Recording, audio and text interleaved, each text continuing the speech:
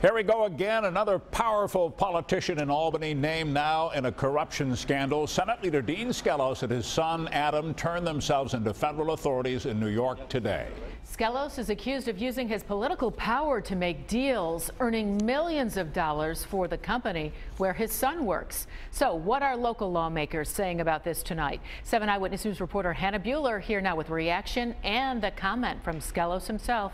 And Joanna, now it's the Senate that's dealing with the same issues as the Assembly did earlier this year with Sheldon Silver and local leaders in both the Senate and Assembly.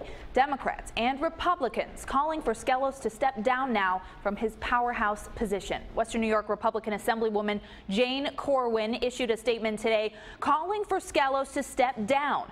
Corwin says she's disheartened by the allegations and says the alleged corruption is clouding what really needs to be done in Albany. Skelos and his son Adam turned themselves in to the FBI this morning in New York City.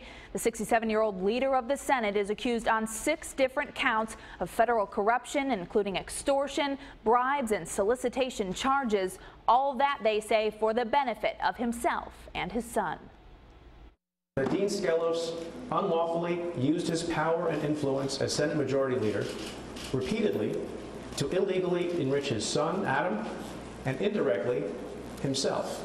It's my belief that we need to move forward as quickly as possible to enact strong ethics reform, to ban outside income. No individual should be making hundreds of thousands of dollars on the side while they're out there doing the people's business. The Senate leader Dean Skelos says he's innocent of the charges filed against him, and he fully expects to be exonerated during a public trial.